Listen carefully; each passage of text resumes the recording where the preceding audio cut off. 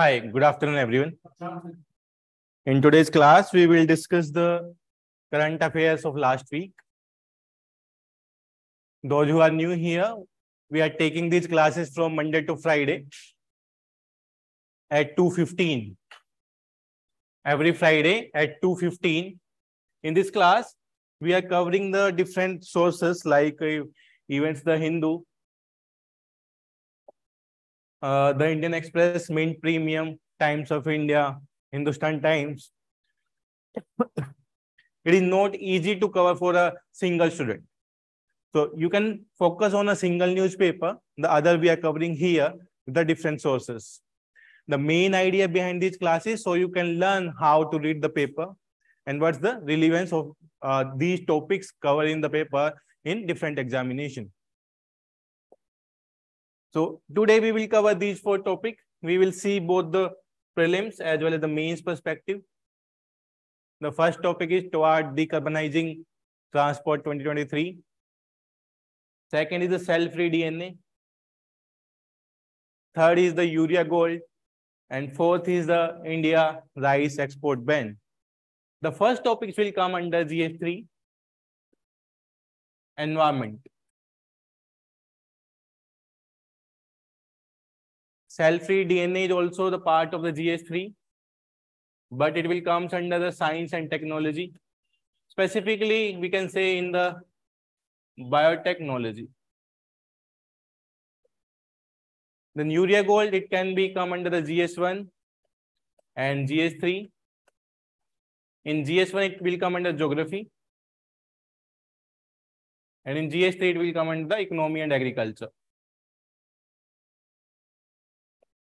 And the fourth will come under the GS3 under economy. So this is the relevance with your syllabus. The different topics comes under the different syllabus headlines. Decarbonizing transport is the environment topic. Cell-free DNA is the science and tech related. Urea gold is also geography as well as the economy agriculture. And the India rice export ban is also the topic of the economy. So we will discuss all these 4 topics one by one. The first we will take about the decarbonizing the transports. So this is a report which released recently by the Niti Aayog in the G20 meetings. Like India is taking the presidency of the G20 this year, and they're discussing about the various climate change policy, the policy related to the decarbonizing the transport, even it's the policy related to the sustainable infrastructure as well. So that's why the decarbonizing the transport in the news. If we see the different type of events about the Paris climate deal, events the Glasgow, the main idea behind any of the conference of party to decrease the temperature by 2 degrees Celsius. The main idea behind each climate conference to decrease the temperature by 2 degrees Celsius. If there is a decrease in the temperature by 2 degrees Celsius, means we need to be focused on the decrease in the greenhouse gas or decrease in the carbon dioxide, which is a major factor, a major gas in a greenhouse effect. Due to the increase in the temperature, there is a various phenomenon like the drought, increase in the sea water level, or maybe increase in the heat waves. These are also the negative effect of increase in the temperature. So in each climate conference, each country, each government, specifically is focusing on decrease in the temperature. That's why the role of decarbonizing the transport came. Any idea how much % of pollution is contributed by the transport sector in the world level? Any idea? If we see transport sector at the world level almost contribute 24 to 25% of 24 to 25% of total greenhouse gas emission. Total 24 to 25% of the total greenhouse gas emission. Out of that, this amount is released by the transportation sector. Means it's a huge share in the greenhouse gas emission. And if this going on with the same pace, it will go up to the 40% by 2030. And we are not focusing on the policy, then by 2050, it will go up to 65%. This is the potential of this sector in contributing the greenhouse gas. So we need to be focused on how we decarbonizing the transport. So in this topic, the first of all, we see what is the decarbonization of the transport. Second, what can be done, what steps can be taken to reduce the carbon dioxide emission in the transportation sector. And finally, the government policy related to this sector and what is the recommendation of the Niti Aayog. So these four will be the flow of this topic. The first, we will discuss about the decarbonization of the transport. Second, we discuss about the way to solve this issue. Third, the government policy. And fourth is the Niti Aayog recommendation. So you can directly quote these recommendations in your answer. You can directly quote the government policy in your answer. You can suggest the way how we can control or we can reduce the decarbonization of the transport. This is the world level data. Now let's come to the India. What the share of this sector in greenhouse gas emission in India? In India, this sector almost contributes 15 to 16% of total emission. In India, this sector almost contributes 15 to 16%. Means it's a huge share in the greenhouse gas emission through the transportation sector. We are living in a country जहां के सबके aspiration है कि अपनी गाड़ी लेनी है. अगर आप में सबसे पूछा जाए तो आप सब भी हाँ करोगे, we need our car. हमें पब्लिक ट्रांसपोर्ट में ट्रेवल नहीं करना है. But what is the reason? आप कार खरीदेंगे, there is increase in the emission,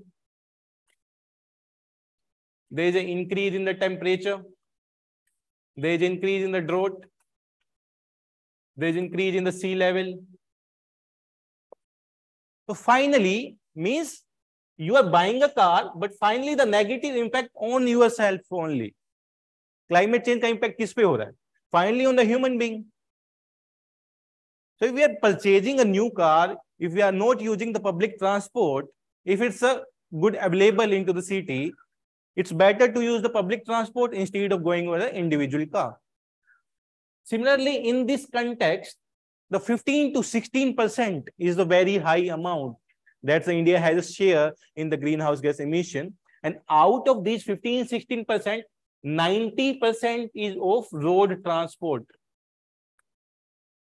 90% share is of the road transport. Means through bus, through cars, to through-wheelers, two-wheelers, three-wheelers. So 90% of the share. And if it going with the same pace, by 2030, this sector will contribute almost 65%. This sector will contribute almost 65% of the greenhouse gas emission in the country. अगर उसके बाद भी नहीं रुकते हैं तो 2050 तक there will be an increase up to 200%. By 2030, increase up to 65%. And by 2050, there is an increase up to 200%. If we see a 200% increase over 16%, almost more than 40% of the emission. And a 65% increase means almost 25 to 30% of the total emission by this sector. So means if we are looking at the policy of the government, easily availability of the car. Now you can buy the car on the EMI, after paying the 50,000 rupee. You can buy the two-wheeler after paying the 10,000 rupee only. On the another side, if we see, there is a negative impact, and the government policy in the both the side of it is contradictory. On the one side, you are increasing the availability of the individual car. On the another side, you are saying we need to decrease the pollution. We need to decrease the greenhouse gas. But we are focusing on specifically of the mobility. And now we are moving toward the electric mobility. But it will take so much time. This industry will stabilize by 2040. So till then, there will be a huge emission by this sector. So this data you can directly use in your introduction part. If there's a question related to the decarbonization of transport, even it's a question related to the climate change and the decarbonization of transport, you can directly use this data in the Indian context and the previous data in the world context. If you are using these kind of the data, you are writing an authentic data and you know something about the sector. Without writing the data in your answer means you're writing the generic answer. Okay, now let's come to exactly what is the decarbonization of the transport sector. What is decarbonization of transport sector? What does it mean? Exactly, what's the decarbonization?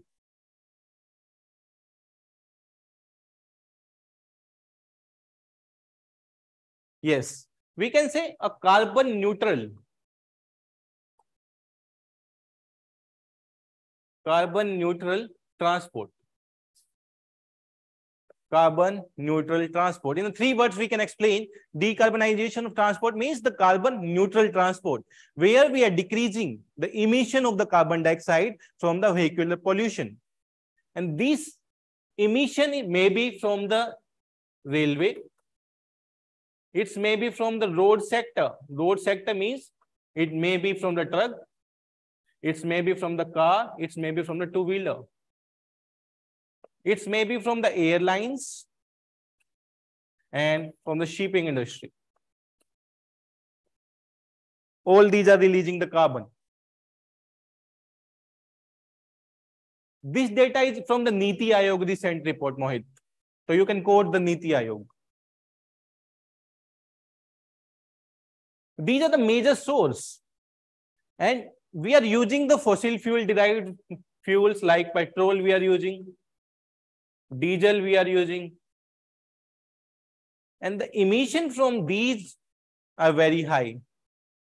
But the government is taking the steps like the introduction of the FAME scheme, faster adaptability in the manufacturing of the electric vehicle, moving toward the BS6. Yes, this data is from the Niti Aayog. Moving toward the BS6 from BS4, instead of moving, we are like a year was a 2022, but we moved from 2020 itself. So we can control the pollution. We will also discuss about the government policy, but this is like what's exactly the decarbonization. Here we are using the fossil fuel derived from coal. So this is the decarbonization of the transport sector. Negative impact, we look at like a negative impacts on the climate change and the other things. Now, what we can do? We can move toward the electric vehicle. The first we can say, we can move toward the electric vehicle. But in the case of the electric vehicle, so you can note down the points. In the case of the electric vehicle, from where we are generating the electricity? What is the major source of electricity generation in India? More than 90% of the electricity we are generating from the thermal power plants. means indirectly it's impacting the climate, it's impacting the environment. So what should be done? We are moving toward the electric vehicle, but our production is from the natural resources that indirectly impacting. So we need to be focused on the renewable energy. Renewable energy means the electricity derived from the solar energy, from the wind energy, from the hydropower projects. So we should focus on the renewable energy. Then we can move like a hybrid vehicle.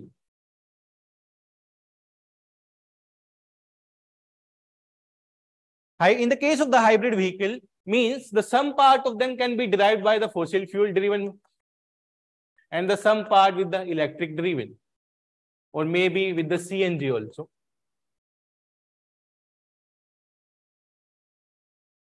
Next, we can say use of the biofuel. Use of the biofuels. How the biofuel is derived? There are different generations of the biofuels. First generation, second generation, third generation, fourth generation. What is the difference between these generations? What difference है? This was the question in the prelims also in 2018. What's the difference between the different generation? The question was in the prelims, they given the 4 products. Which of the followings are used in the second generation of the biofuels? You should remember these kind of examples also in the first generation, second generation. So let's see.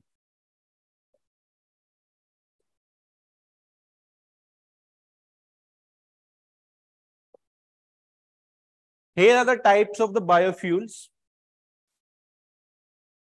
The first generation biofuels are those biofuels which are made from the food crops, means the excess production of the wheat, excess production of the rice, excess production of the sugarcane can be used in the used for the production of the biofuels. Those are known as the first generation biofuels.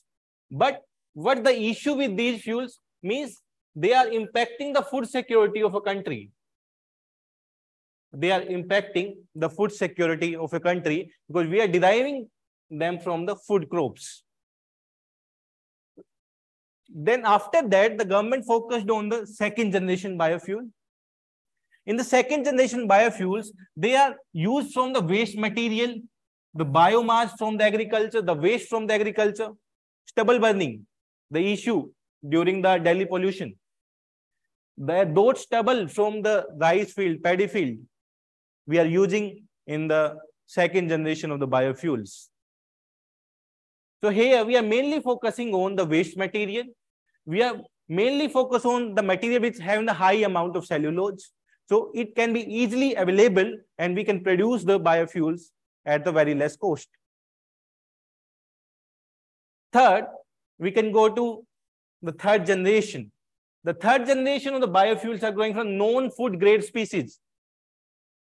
Like in the case of fungi, that can be used for the production of the biofuels. Then the fourth generation from the energy crops, from the different kind of the genetically modified organism, genetically modified species, that those are used for the generation of the fourth kind of the biofuels. Yes, ethanol blended fuels, we can say, after the derivation of the biofuels, that is converting into the ethanol and that we are using in the mixing with the petrol. These are the generation of the biofuels, means we can move toward the biofuels. And there are the various government policy related to it. Now, the excess production of the food can go to the biofuels. In the case of the biomass, which lead to the pollution in the country, that also help in the generation of the biofuels.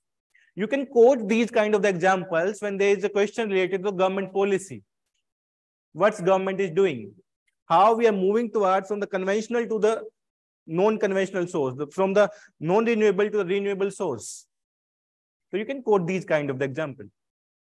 Next, we can go to the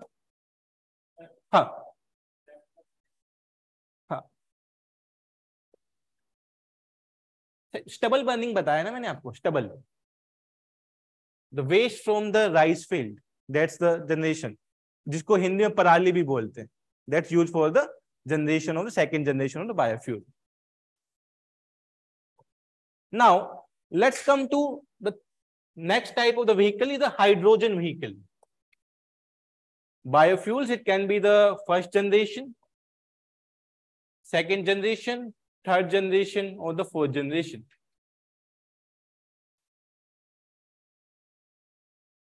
Then hydrogen fuel.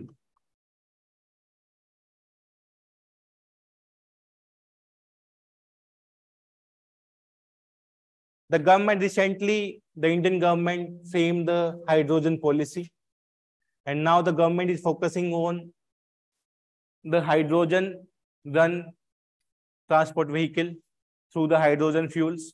Even our transport minister, who is our transport minister? Nitin Gadkari, is using the vehicle of the hydrogen derived fuel. And these hydrogen fuel is working on the basis of fuel cell.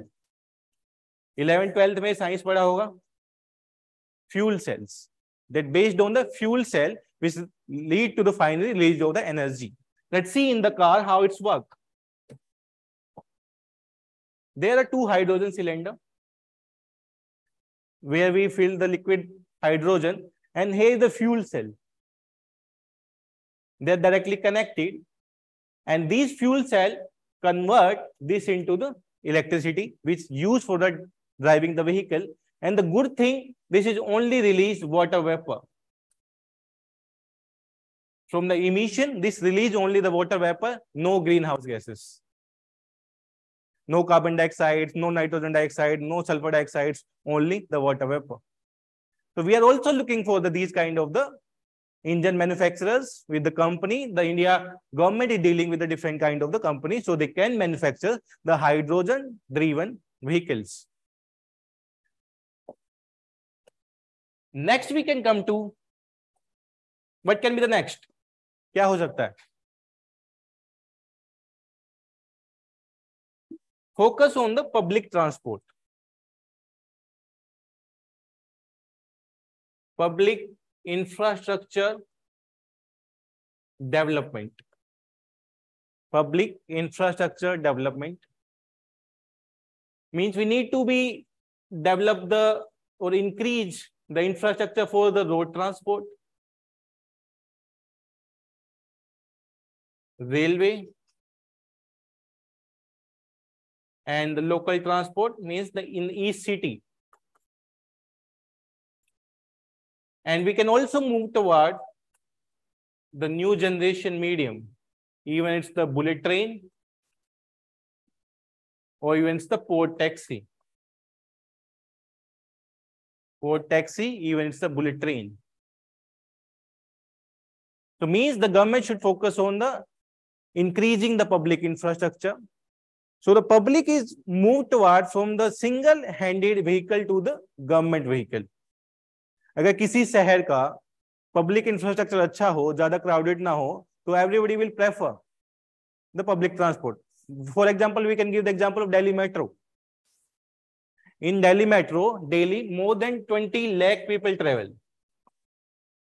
More than 20 lakh people in a single day travel through Delhi Metro. If all these individual means everybody cannot buy. If I take 10 lakh can buy the cars, what's the state of the road in Delhi? We can imagine.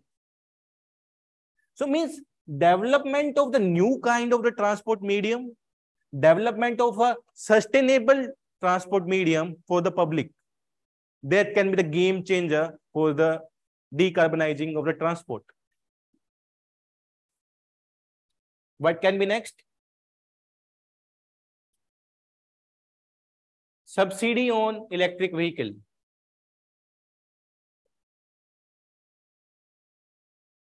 Subsidy on electric vehicle.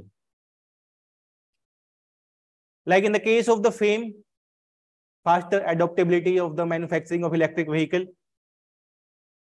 The government was providing the subsidy approximately in between 20% to 30% for the electric vehicles, and there was a very less road tax when we are taking these vehicles.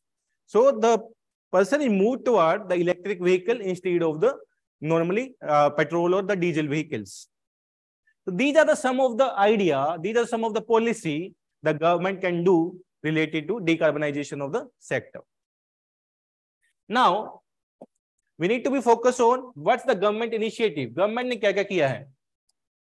Government initiatives.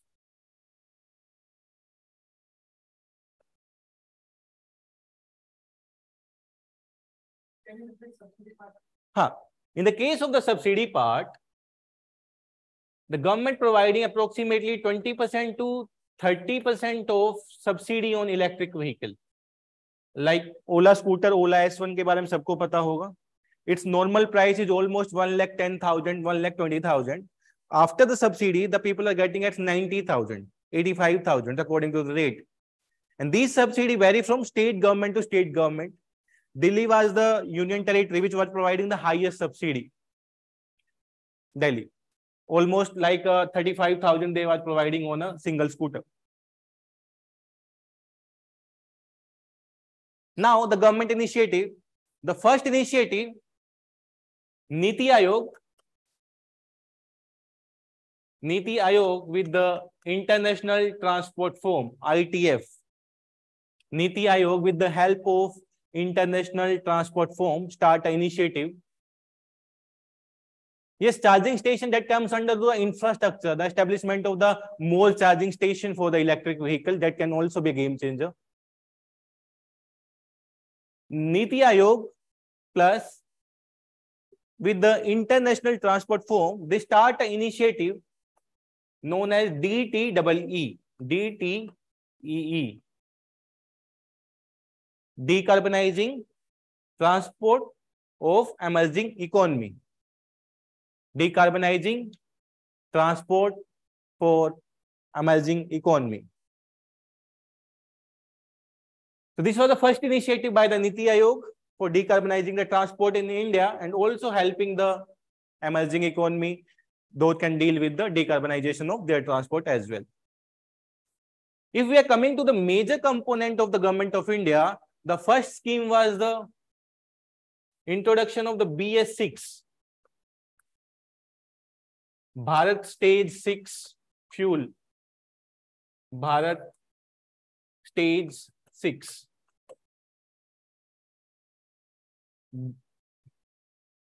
In 2020, government moved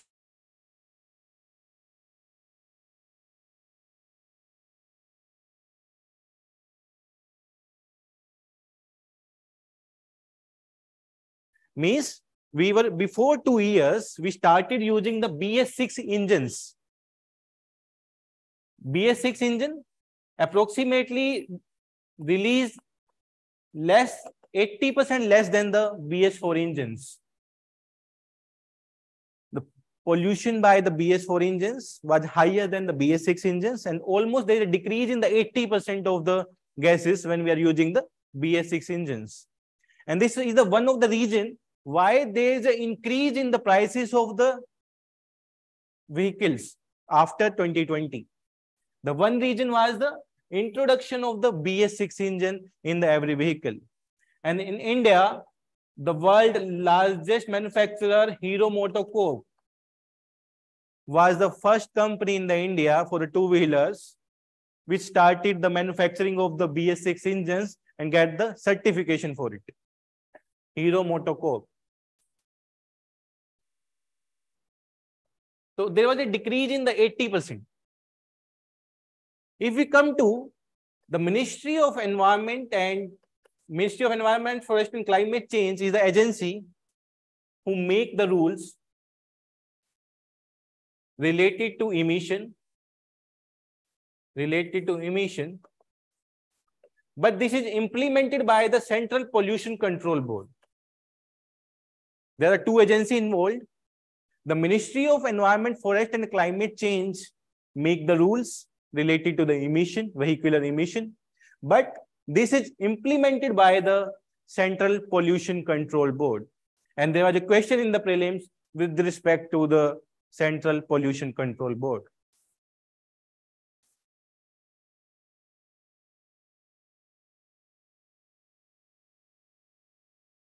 Next scheme related to is the FAME.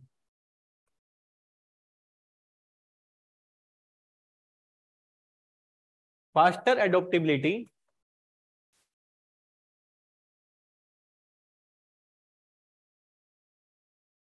and manufacturing of electric vehicle. Faster adaptability and manufacturing of electric vehicle. Now it's a second season, the FAME 2.0. The scheme was started in approximately in 2016. And the target of this scheme was achieving the 30% of electric vehicle by 2030. The total vehicle on the road in India, it should convert 30% of them into the electric vehicles.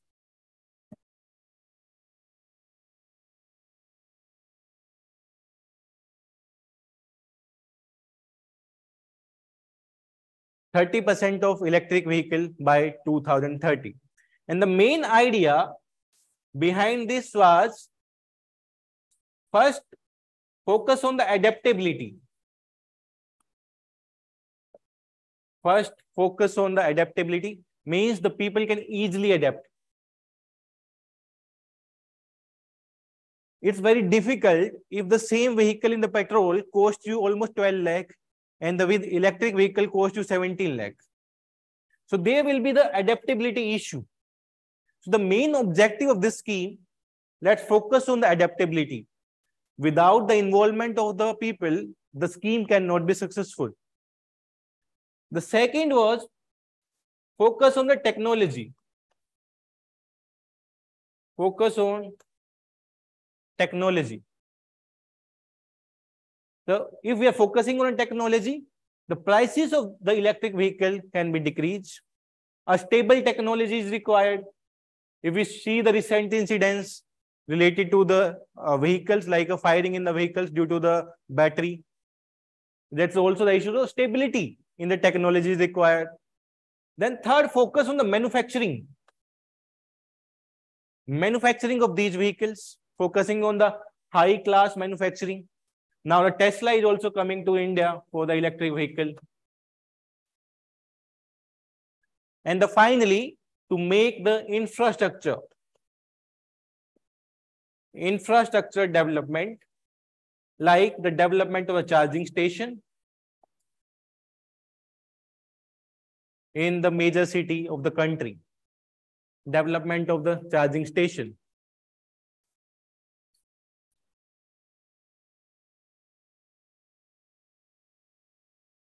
So these are the main idea behind the FAME scheme. Faster adaptability and manufacturing of the electric vehicle. Next scheme by Government of India is the PLI.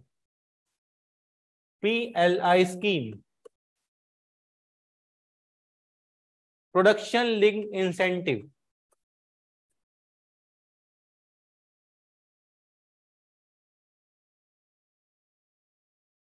Production linked incentive scheme means for the production of the higher number of vehicle and the good quality and a stable technology, the government providing the fundings to the private company for the production of the electric vehicle in the country. Next scheme is the National Mobility Mission. National Mobility Mission. National Mobility Mission by the Government of India, which specifically focusing on moving toward the electric vehicles, moving toward those vehicles which are non-polluting, which are not releasing the carbon dioxide. So these are some of the government schemes related to the decarbonizing the transport. Now, let's come to the Niti Aayog recommendation. What's the recommendation by the Niti Aayog? Recommendation of the Niti Aayog. You can quote these recommendations directly into the paper, into the way forward, what can be done, क्या किया जा सकता है, क्या required है. The first recommendation was increase reliance on the zero carbon electricity. Increase reliance on the zero carbon electricity. The first point we discussed, the more than 90% of the electricity from the coal. Now we need to be focused on the zero carbon electricity, means the electricity from renewable energy, like solar energy, wind energy, from the water resources. So we should focus on the zero carbon electricity. If we are generating the electricity from coal and we are moving towards the electric vehicles, means in the first phase we are emitting the carbon dioxide in the form of the carbon dioxide from the power plants. But on the second phase, we are saying we are moving toward the electric vehicles. Means this is the contradictory with the policy of the government. Eliminate fossil fuel subsidy. This is the other major factors. Means they decrease or eliminate the subsidy on the petrol, on diesel. There should be no subsidy given by the government of India, so that the people are discouraged toward buying the petrol and the diesel vehicle, and they can move toward the electric vehicle. But the short term, this has a high impact increase in the inflation, because more than 77 to 75% of the freight are transported through the road sector, and which are majorly using the petrol and diesel. Then avoid shift, improve strategy. Avoid means avoid using the single vehicle. You have a 5-seater car and single person is going in that car. Shifting toward the government transport, like the metro, like the bus, and improve the public infrastructure, improve the public transport. Avoid, shift, and improve strategy. So you can use these keywords when you are answering your question.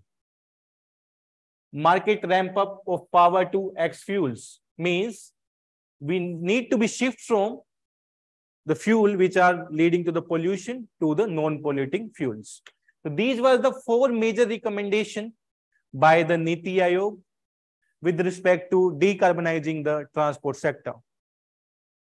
So if we are summing up it, firstly we discussed about the data related to the world, then about the data related to India. What is exactly the decarbonization of transport? What steps can be taken? क्या क्या technology use हुई है? What is the government schemes related to the decarbonization sector? And what's the recommendation of the Niti Aayog? इससे ज़्यादा कुछ नहीं चाहिए. Whenever you are writing your answer, this is more than enough. This is having the case study. This is having the data. This is having the examples. So you can write with respect to any answer which is on the decarbonization of the transport. Now note down the question.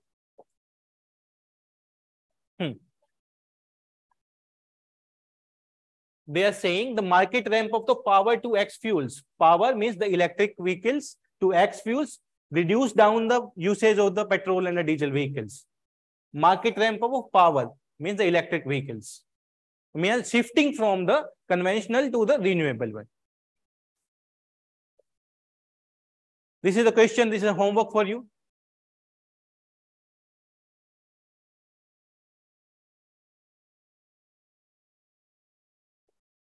In the third point, avoid means avoid the single vehicles. In the 5-seater car, you are traveling single. So please avoid. Shift to the government. Shift to the government infrastructure like the Delhi Metro or the other metro. Shifting toward the bus. Then improve the government infrastructure related to the transport sector. How can effective decarbonization of the transport? How can effective decarbonization of the transport sector contribute to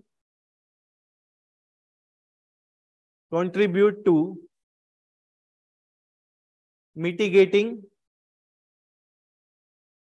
contribute to mitigating climate change impact.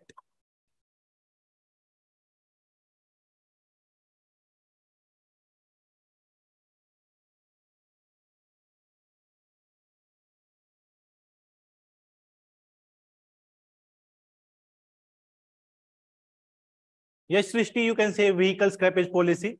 Like after the 10 years, there will be a rating for your vehicle. If it's polluting the environment, then it will go to the scrap. 10 years for the diesel vehicle and the 15 years for the petrol vehicle. This is under the government scrappage policy. Now, let's move to the second topic. Second topic is the cell-free DNA. DNA is the favorite topic of the UPSC. If you see the previous question of the prelims, on an average 2 to 3 questions on the DNA. Even in the last year, they asked, in 2023 itself, this year, they asked question on the satellite DNA. So we need to know about the various different types of the DNA. What's the difference between the DNA and the RNA? Different type of the RNA. What does it mean, the cell-free DNA? हमने तो यही सुना था कि cell के अंदर होता है. So what does it mean कि cell-free DNA है क्या? What's the application of the cell-free DNA? So this is the common perspective we need to be know. In the mains, there is a question related to the DNA, but from the biotechnology perspective, you will find. In each year, there will be a single question from the biotechnology in the mains also. एक question आपको मिलेगा out of the 3 or 4 questions from the science and technology. So means the biotechnology part is very important for the prelims as well as the mains. Anybody can tell me what's the cell-free DNA? What does it mean?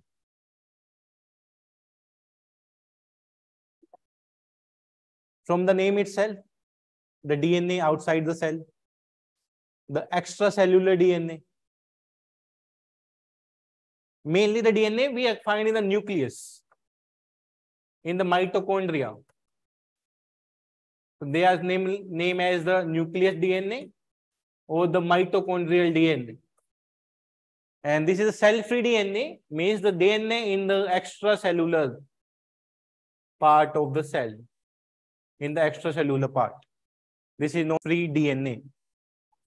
They say this is the cell, and outside the cell, we can find the fragments, not in the huge amount, but we can find the fragments. And this is also in the some specific condition. ऐसा नहीं है कि हर किसी में मिलेगा. This is in the specific condition.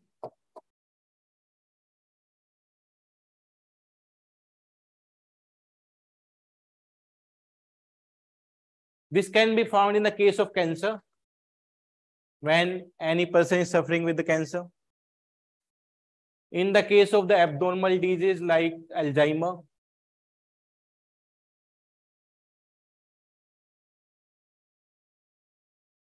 And if there is any abnormality in the body, in some of the specific case, we can find the cell-free DNA in the body of the human. And there are the various applications of this DNA. What can be the application? Organ transplantation suna hai. So there is a term DD, cell-free DNA. DD, cell-free DNA, donor-derived cell-free DNA. Donor-derived cell-free DNA. Let's see the image so it can be the clear. Here, this person is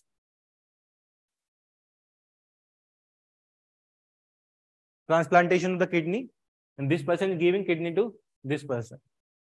But the body of this person rejecting the kidney because of the presence of the cccDNA. Means in the case of the transplantation of the various organ in the human body, this DNA play a very important role. The unpresence means we can easily transfer, but the presence of the cellular DNA, the extracellular DNA or the free DNA will reject the kidney and it may cause the kidney injury. So in the case of the transplantation, this is known as the donor-derived cell-free DNA. Means इन्होंने kidney the and this is derived from the donor DNA. So there will be the issue to the receiver also. The second application you can write early detection of cancer. Early detection of the cancer. Early detection of cancer. Means this DNA mainly found in the person, those who having the abnormality, those who having the cancer in the initial stage. So if we are find the cancer in the initial stage, or we are finding the cell-free DNA, we can detect cancer on the earlier stage.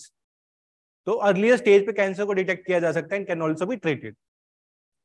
Third, in the case of the Alzheimer disease, treatment of the Alzheimer.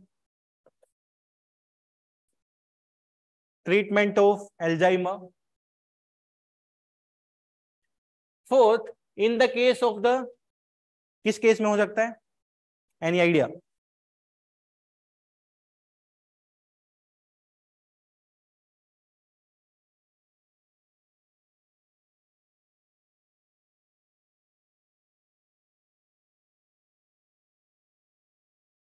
To check the sex of the baby, it's male or female. So we can also use the extracellular DNA in that case. Even in the case of the check the genetic disease. If the newborn is having any genetic disease or not, that can also be checked through the cell-free DNA. So these are some of the application of the cell-free DNA. And there will be a simple question.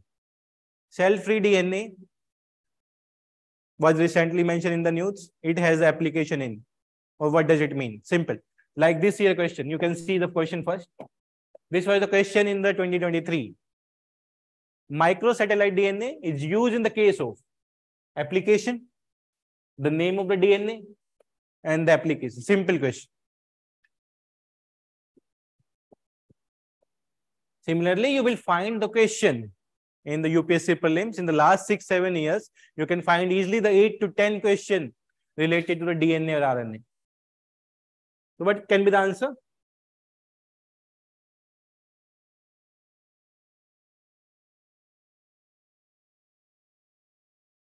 DDCF is the donor-derived cell-free DNA, Abhinav. Donor-derived cell-free DNA. Yes, we can say in the case of the metabolic disorder, genetic disorder.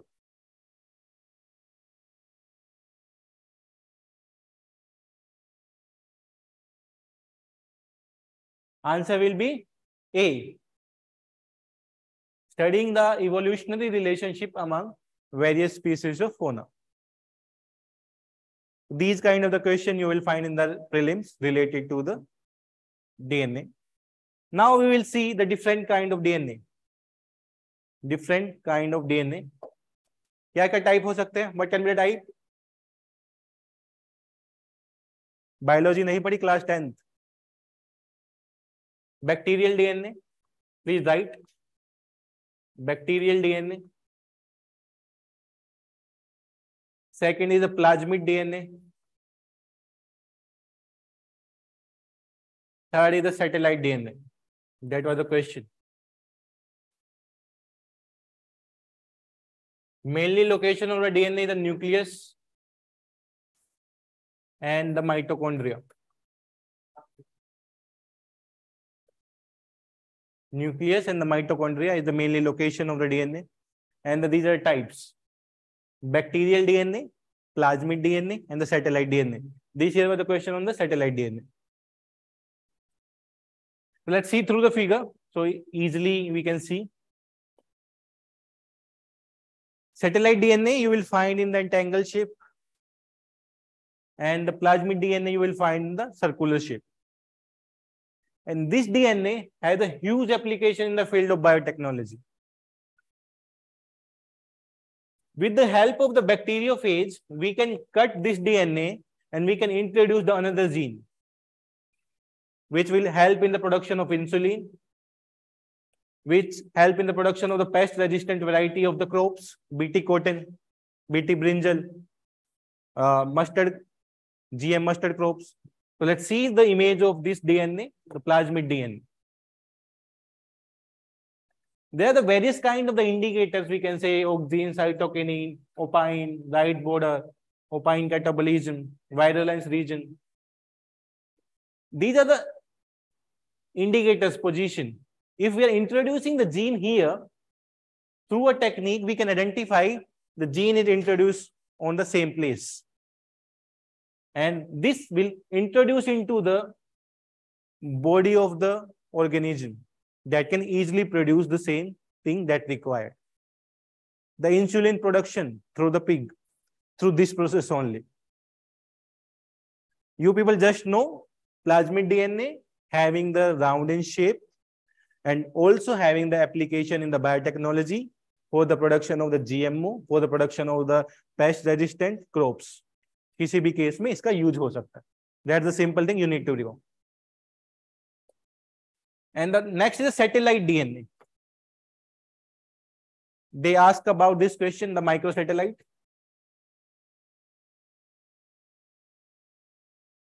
Satellite DNA is the DNA which specifically found in the chromosomes. We are having a 23 pair of the chromosome, 23 pairs of the chromosome, and we are finding the satellite DNA here.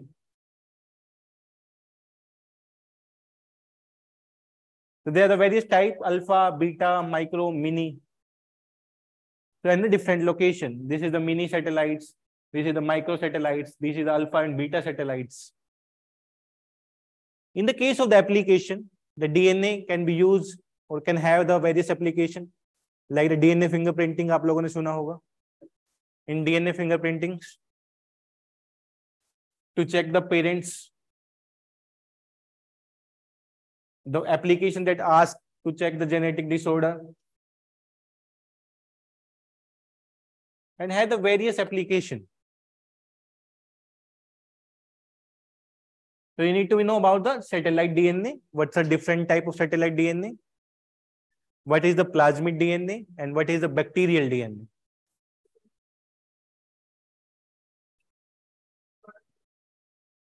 Yeah. Genetic disorder. Now we look at the difference between the RNA and the DNA. What is the difference between RNA and DNA?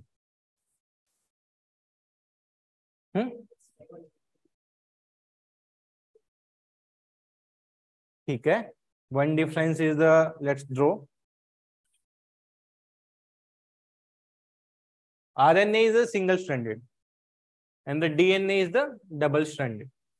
Second difference.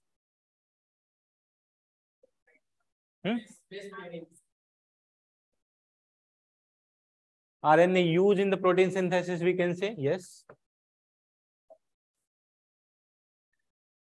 The first difference we can say in the form of the base pair. Adenine, guanine, cytosine, and uracil. This is the base pair of, what's the base pair of DNA?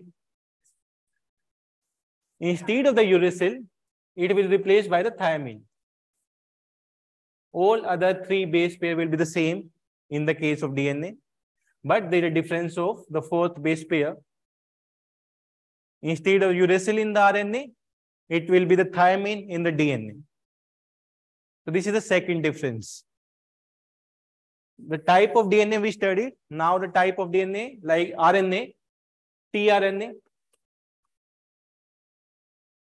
rRNA, and mRNA. mRNA is the messenger RNA, rRNA is the ribosomal RNA, and the tRNA is the transfer RNA. And these RNA mainly used in the protein synthesis.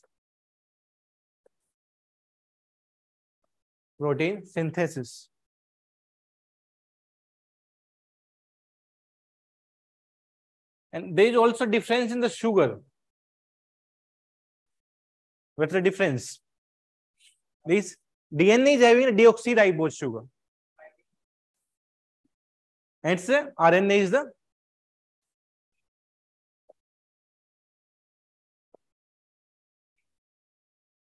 RNA is having the ribose sugar and the DNA is having the deoxyribose sugar. The name, from the name we can say DNA, deoxyribonucleic acid. RNA is the ribonucleic acid.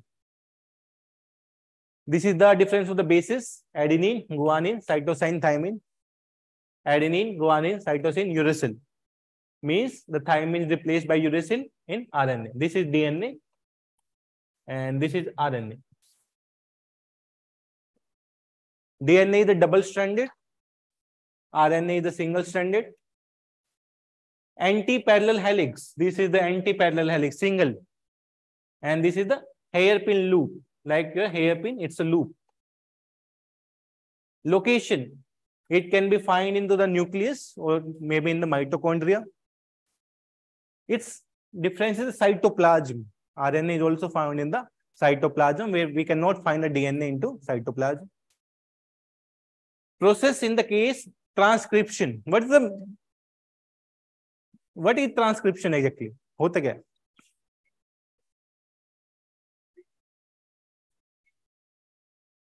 Conversion of RNA to DNA. RNA to DNA.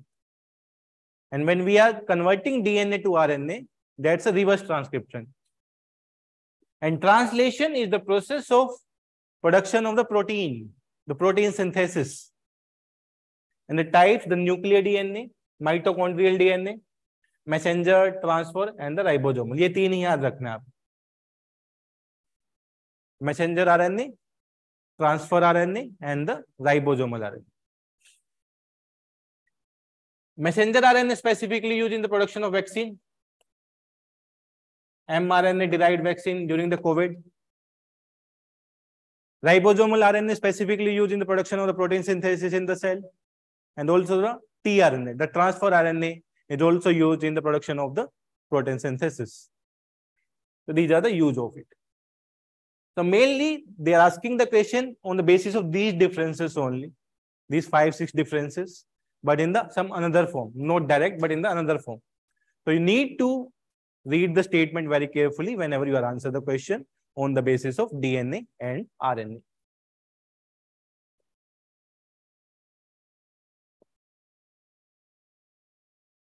Translation is the production of protein, the process of protein synthesis.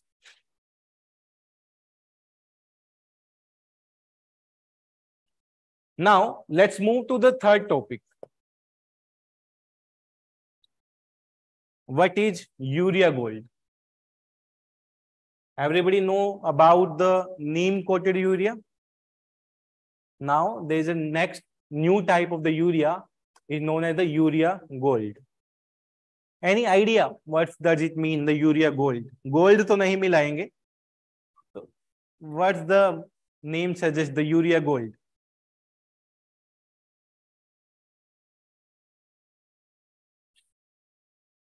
तो पहले question देख लेते हैं. This was a question in 2016 in UPSC.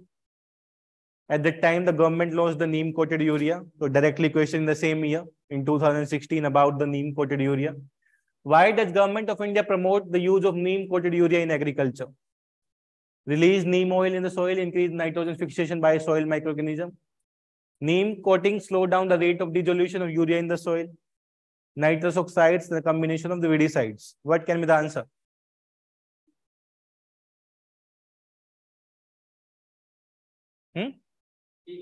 D. D तो नहीं है. B. Yes, B is the answer. The neem coating slow down the rate of dissolution of urea in the soil, and it can be for the longer time. Now, there is a new kind of the urea.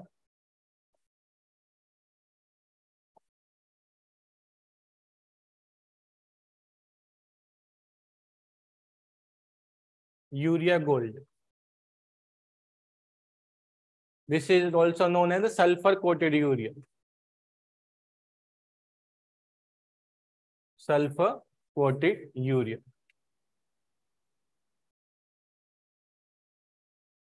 Urea gold is sulfur coated urea. Means the normal urea will be coated with the sulfur and it will be used in the field. Why we are coating with the sulfur. So it can improve the sulfur requirement of the soil. Improve the sulfur requirement of the soil. Second, it increase the availability of the urea for longer time. Availability of the urea for longer time. Third, increase the production. If the soil is rich with the sulfur and the nitrogen, it will also help in increasing the production. Number 4,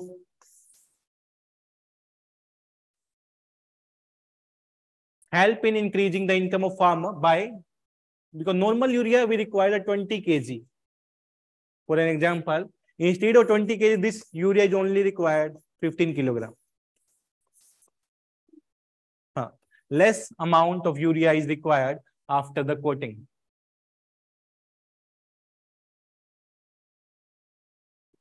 It is better than the neem coated urea also.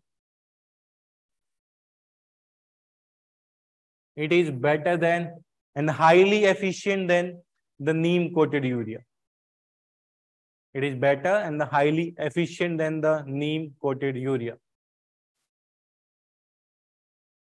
So it will increase the sulfur requirement, increase the availability of the urea for the longer time, means availability of urea means availability of nitrogen. Increase the production, help in reducing the cost for the farmer, better than the neem coated urea. So the government introduced the sulfur coated urea is known as the urea gold for the farmer. Where you will use? Whenever there is a question related to the government, what steps are taken by the government for the farmers, for improvement of agriculture, for the soil health. So you can use directly the urea gold and the neem coated urea. What step the government are taking for reducing the subsidy on the fertilizers? You can also use the way how government can reduce the consumption of the urea through the sulfur, because we are decreasing the amount of the urea per field. So you can use these information as a case study also, as an examples also, as a way forward also in the mains answer. In the prelims, there will be a direct question on the basis of these 5 things. इससे ज़्यादा नहीं पूछेगा. In the prelims, these 5 things are okay. You need to be remember what's the urea gold and what's the use. And in the mains, it's depend on you where you are using it, because every time there will be agriculture question, 2 to 3 question in the GS3 and the 1 to 2 question in the GS1 from the agriculture. So it depends on you how you will use it. हाँ? कहाँ पे? Urea का formula क्या होता है?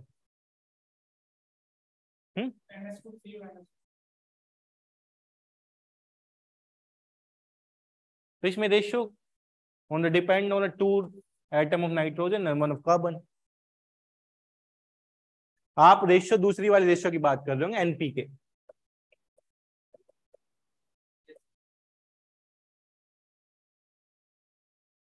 Nitrogen, phosphorus and potassium. क्या ratio होना चाहिए?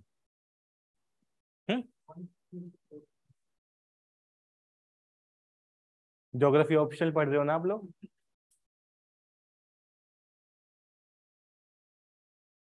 तो ये आप चेक करके आओगे. Exactly I am not remembering what's the ratio, so it will be, you will check what's the ratio of the NPK.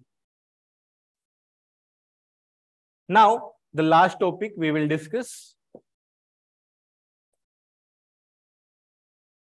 India rice export curbs food price inflation. Recently India banned the export of rice except the basmati rice, except the 2 variety, basmati and the parboiled rice. India is the largest exporter of the rice in the world. Who is the largest producer? China is the largest producer of rice in the world. We are approximately exporting more than 20%. More than 20%, these are the ratio. We are exporting 22.5% in the world.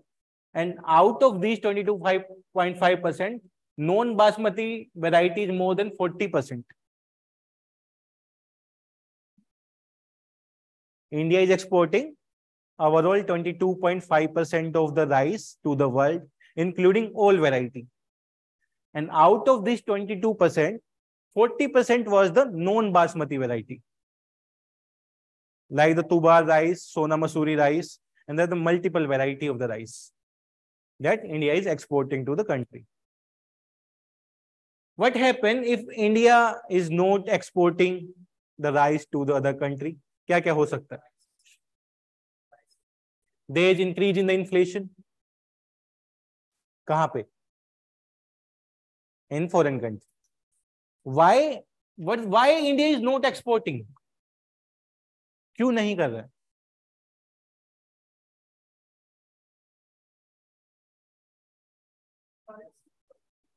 This year, due to the flooding in the northern India, there is a less production of the rice.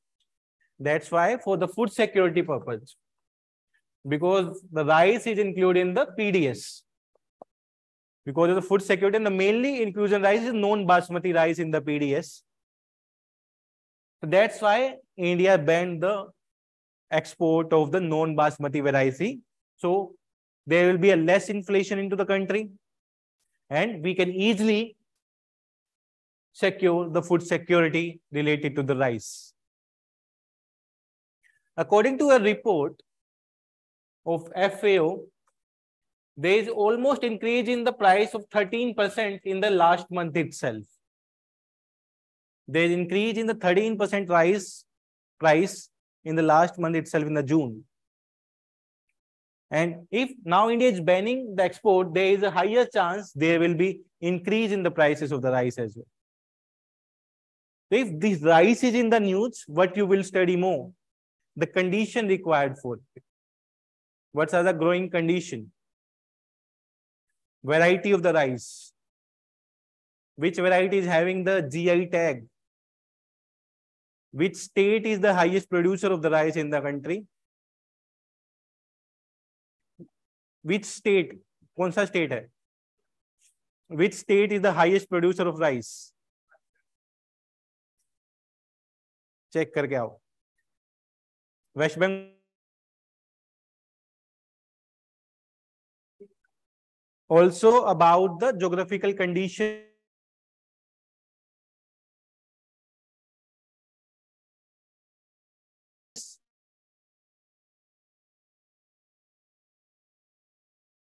It's contributed to the pollution. There was a question in 2021, which crop is the highest producer of the methane? So answer was rice. This was a question in 2021 UPSC Prelims. So you will see all the perspective related to the rice. Now, let's see what can be the impact when India is banning the export of the rice. This is the list. China is the largest producer and India is the second largest producer. And the non-basmati rice is mainly used by the less developed country or the least developed country, we can say. And like the Nepal, Bhutan, country of Africa. These are the mainly country which are consuming the non-basmati rice. Means there is a higher impact on these countries. So these are the implications. The global supply shortage. India is the highest exporter. India ने ही ban किया. So there will be a supply shortage. There is an increase in the price in the global market. These are the interlinked points. If there is a supply shortage, there is an increase in the global rice price. There is also issue of the food security in some region, in the African region, due to the less availability. Domestic supply concern, why India banned it? Due to the weather condition in the India. This time, the direct effect on production. direct effect on production. For the food security region, rice is included in the PDS. So these are domestic supply concern. That's why the India banned. Loss of the credibility as a reliable trade partner. You are trading with any of the country. We are approximately exporting the rice to the under 20 country in the world. And we were a credible partner. We were the credible partner. And instantly we are saying we are not exporting the rice. So there is a decrease in the credibility as a trading partner. So this is a negative impact on the Indian trade. Now India is banning the rice. Maybe some other country will say we are banning some other product that's required by, that's consumed by India. Market building efforts may affect hoga. We are building the market overseas for the different products. We are increasing the make in India so we can export. Stand up India, start up India, so we can export. But this is abrupting the market building overseas. Potential of domino effects.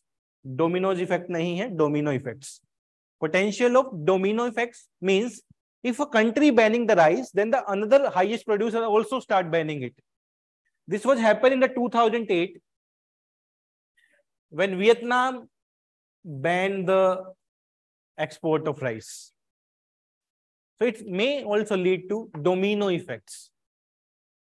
It will also increase domino effects. So these are the implications of the ban of rice exports. So what can be the question here? For the prelim perspective, they will ask about the condition, geographical condition. They can ask about the methane gas, the release of the methane gas from the rice field. They can also ask about the states, the highest producer state, the highest consumer, highest producing country and exporter country. What are the conditions required? These are the prelims question they can ask. In the mains, they can ask with relate to the trade specifically. If the India is banning the agriculture products, what can be the impact on the Indian economy, or what can be the implication on the export policy of the government of India? So these kind of the question can be framed. So this was the last topic.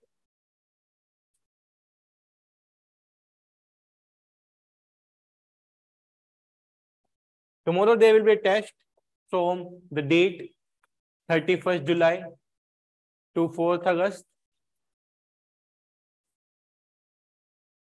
31st July to 4th August, 20 questions.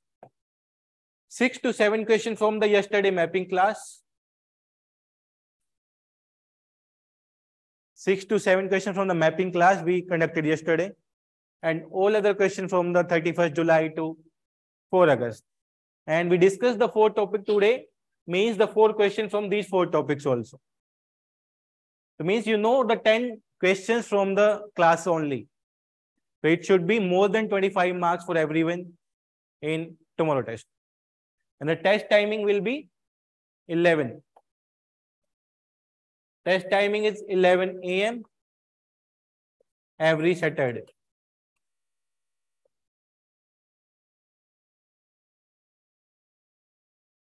And I can assure you this is more than enough that required in the current affairs for the prelims and the mains. If you are regular with these classes, there is no need to read from anywhere else. Okay. So where can we find the 31st July to 4 August current affairs? You can find this on the Edukemy website.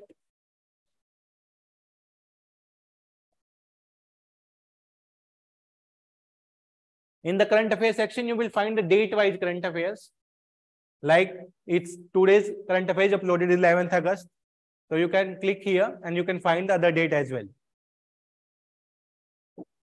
Okay, like it's 11th August, 10th August, and you can find 7th August, 8th August, 9th August. If you are going down, you will find the current affairs of all the dates here.